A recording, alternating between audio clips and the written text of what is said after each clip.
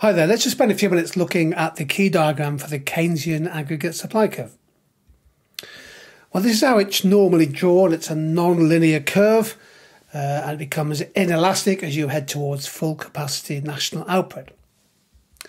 So when there's a lot of spare capacity in the economy, aggregate supply in the Keynesian model will be highly elastic. This means that any rise in aggregate demand can be met easily by increased real output, and there's not much threat of an acceleration in inflation.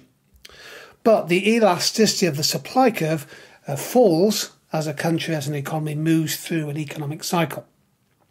So if, for example, we are in the boom or rapid growth expansion phase, the amount of spare capacity goes down, unemployment's going down, the amount of firms operating at full capacity goes up.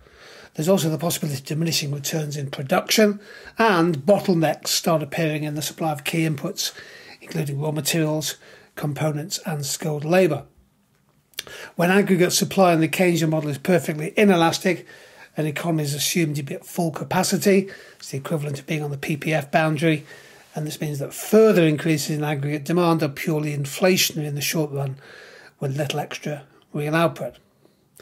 Now, growth in this model is shown by an outward shift of the Keynesian aggregate supply curve, leading to an increase in full capacity output.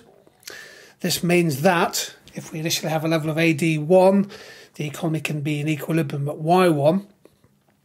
Well, if you have growth of potential output, shown by the shift in AS, that means you can operate with a higher level of aggregate demand consistent with a given price level. So the economy could reach an equilibrium of Y2 here, for example, without there being any necessarily increase in inflationary pressure.